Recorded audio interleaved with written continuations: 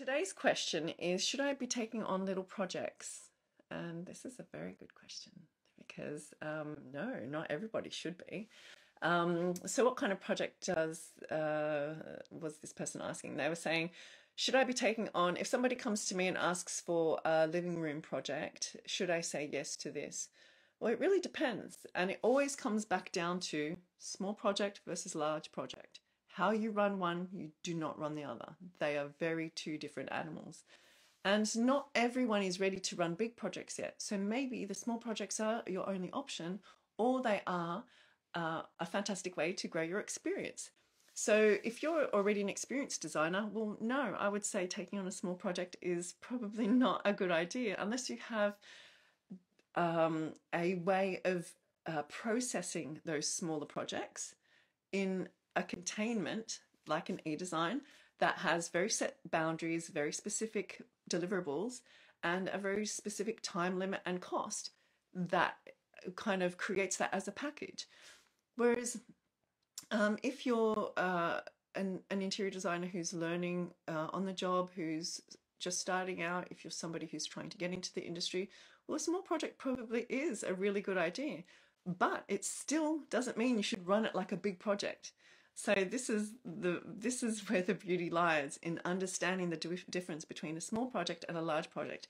Even though this might be a big project for you starting out, it's still a small project. So you should not be running it like a big project. It still needs the boundaries of a small project. It still needs a time boundary, a project boundary in terms of budget, in terms of how much you're going to spend in terms of your time. You need to know what you're offering, how much that's going to be, and obviously what that's going to cost.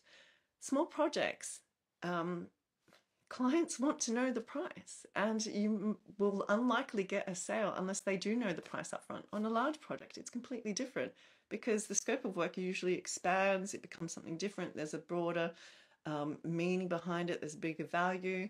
Whereas on a small project, it usually is about price because it's they've got only a certain amount of budget and it really comes down to price. If you're not a designer who cares about that kind of project, then no, that project isn't for you. You should be looking at the kind of different project or bigger projects.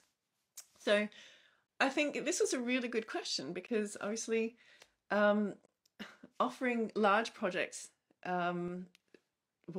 if you're a designer who wants to take on large projects, and taking on all these small ones is just going to busy up your pipeline with the wrong type of projects.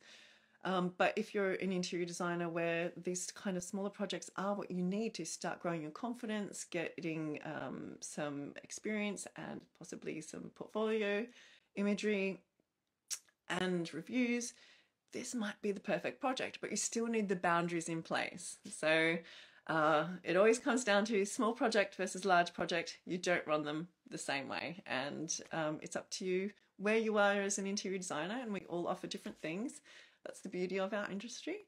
And what is that where you're headed, where your goals are, and where you are starting out right now. So hopefully that answered that for you. Keep the questions coming because they're really fantastic.